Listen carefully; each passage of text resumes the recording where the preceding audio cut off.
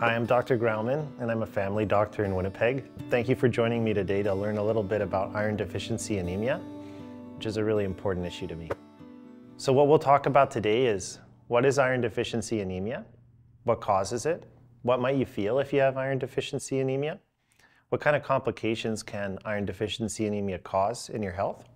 How does it get diagnosed? And finally, my favorite part, what can we do about it?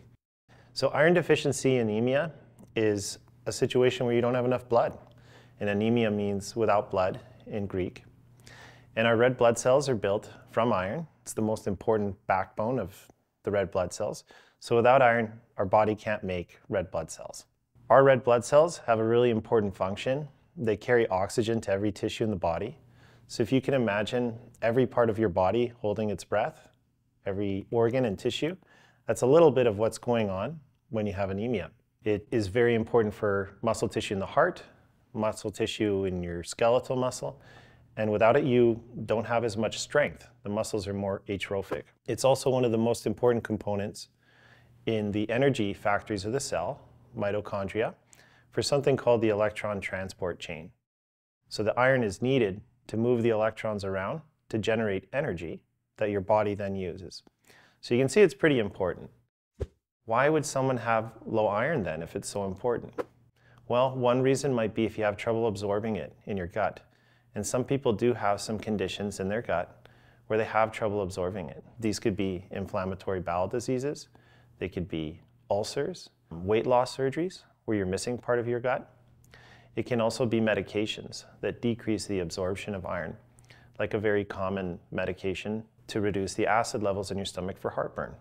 Cancer also uses a lot of iron, but can also prevent the absorption of iron. Another reason that you might not have enough iron is if you're running through it too quickly. And one way you could run through your iron too quickly is if you're bleeding.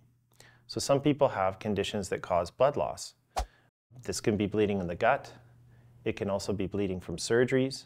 It can be bleeding from accidents. Some people donate blood regularly, and when they go to donate blood again, they might be told, you gotta wait.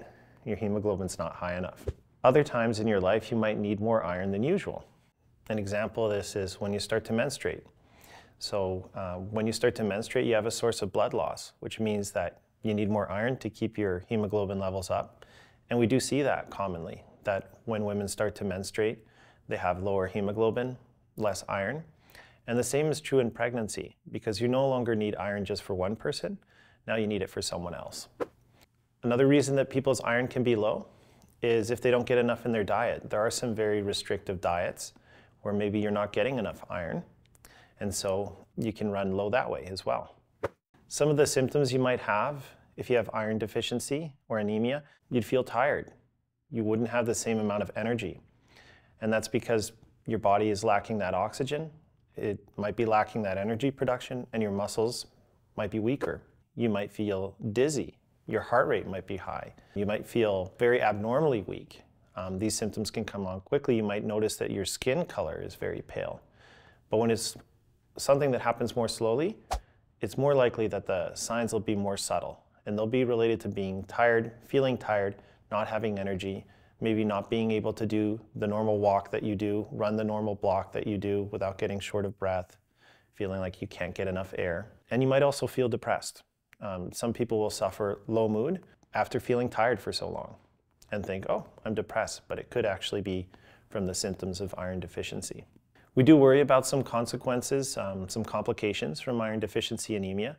I mean, the main one is feeling tired, but we also worry about some subtle things, particularly brain development in infants, because during pregnancy, in the second trimester, when the brain is developing, we think that iron is potentially very important for that development, and there have been some studies that show that some of those developmental delays, neurocognitive delays, actually can't be fixed and can persist for a very long time. So not to be overly alarmist there, but it is something that is concerning, and it is something that doctors think could potentially be easily prevented by making sure that the condition is diagnosed and treated at the right point in pregnancy or even before pregnancy.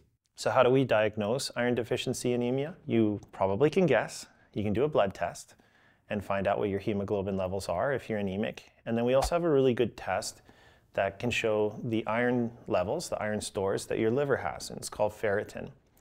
Ferritin is a great test, but it's not perfect because your ferritin levels can also go up if you have inflammation of the liver or if you have inflammation in general in your body. And so there are other tests.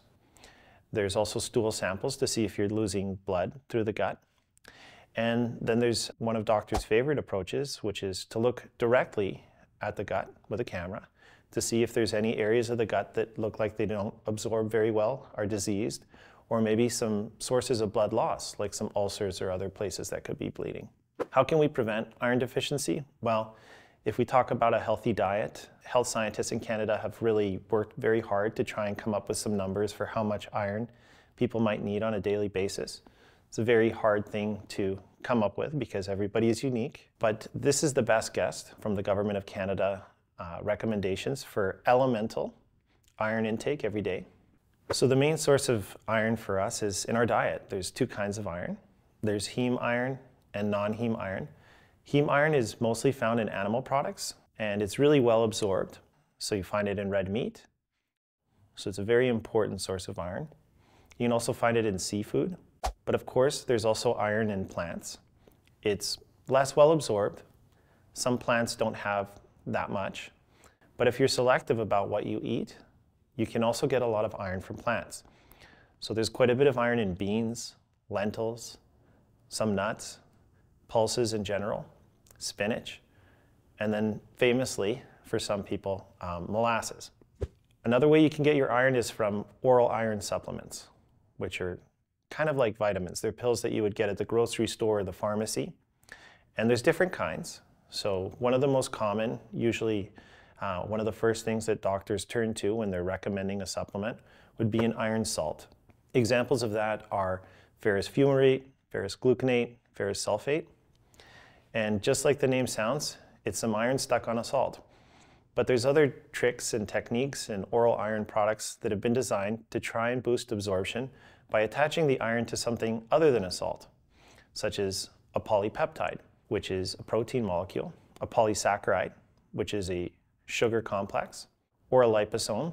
In fact, the iron is wrapped up by the liposome, and that's a fat molecule. So those are all things that our gut is designed to absorb as part of our diet, and there are other tricks of the trade to try and get people to absorb their oral iron.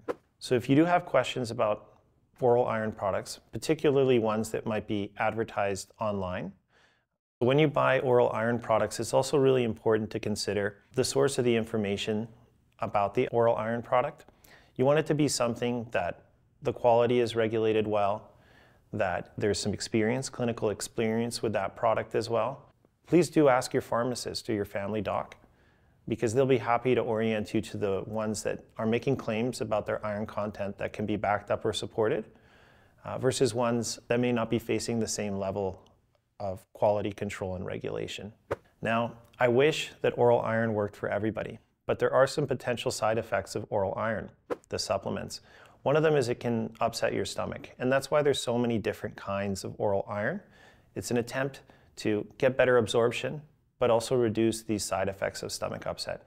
So for some people, oral iron is going to work great, and it's typically the first go-to of family doctors. But for other people, they're just not going to be able to stomach it. Iron pills can also cause constipation.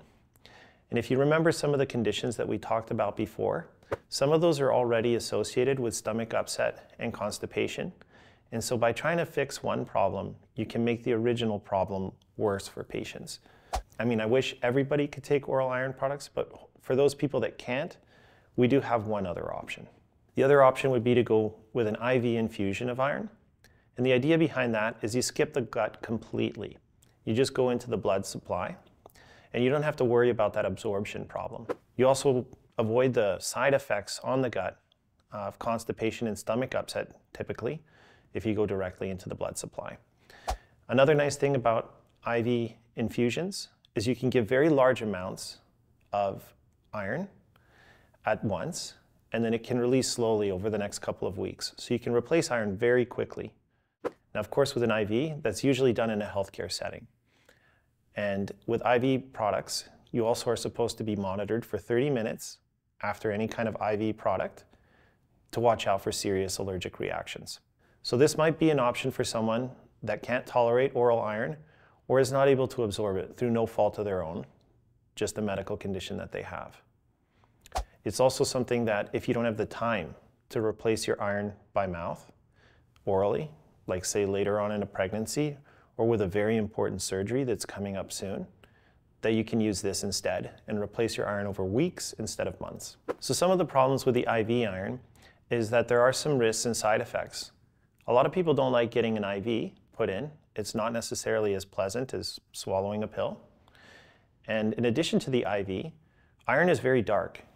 It's a dark colored product, and it loves the lining of blood vessels. So it can cause some staining of the skin. It can cause some staining of the blood vessels too. And that's despite the best efforts of healthcare professionals to make sure that the IV is in the right place, doesn't leak into the skin, and make sure that the IV line is maintained clear and flushed so that the iron doesn't stick around too long in the vein and have an opportunity to stick to that lining of the blood vessel. When you do get a stain from IV iron, it can last for a really long time. And treatments for that kind of stain may not be very effective. You may just have to wait.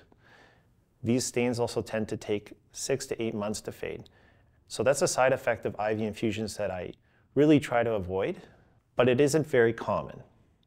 Another possible reaction or side effect of the IV infusions is something called a fishbane reaction. It's not life-threatening, but it is very unpleasant. What a fishbane reaction is it's essentially a pseudo-allergy, and a pseudo-allergy that can involve flushing of the skin, gets hot, warm, red, and then you can have some muscle contractions, like in your back, your chest, your stomach, your legs. Very unpleasant, not life-threatening. The way that this is managed is that the IV is stopped, and it will resolve within 15 minutes. But those can be an uncomfortable 15 minutes. Then the IV can be started again, and you can complete your infusion. The other frustrating part about a fishbane reaction or a pseudoallergy is it's very unpredictable. You can have a perfect infusion one time, and that doesn't change the possibility of getting that type of reaction the next time. Same thing, if your first time you get an IV infusion, you get a fishbane, you're unlucky, that doesn't mean that you're going to get it next time. But you do worry with IV iron and any IV product about a serious allergic reaction. It's estimated with IV iron that the rate of a serious allergic reaction is less than 1 in 200,000. So there are different IV iron products. There's some low dose ones, and those are really great if you only need a small amount of iron, or if you're getting IVs regularly and you want to break up the iron infusions across, say, multiple dialysis treatments when you have chronic kidney disease. Examples of that are things like iron sucrose or sodium ferric gluconate complex. Now, if you need a lot more iron than that, which is generally the case for people, this can result in multiple infusions just to get the right amount of iron. And given the risks of each infusion, that might not be the best choice for you. So your doctor might recommend a high-dose IV iron product. Now, the one that we have available in Canada is called ferric diroisomaltose, and you can give very large amounts of iron. IV infusions also take time. So the low-dose ones, typically you're looking at least 20 minutes, but potentially several hours for the infusion. Depends on the healthcare setting that you get it in. So what does the future look like? Well, there are some great treatments for iron deficiency anemia, but it's important to get the word out about them and get the word out about the diagnosis. So you can help. You can help your acquaintances, family members, and loved ones know about the symptoms of iron deficiency, and if necessary, know about the testing and the treatment so that they can get the help sooner. You can also help spread the word within your community so there's more places that we can get these treatments so that they become more available. Other things that we hope for in the future and we can advocate for as patients, as providers, is products that have higher doses of iron for the people that need them and are better absorbed and maybe have fewer side effects. So I'm very optimistic for the future, especially with people like yourself who took the time to learn about this issue that I care about so much and listen all the way through to the end of this video.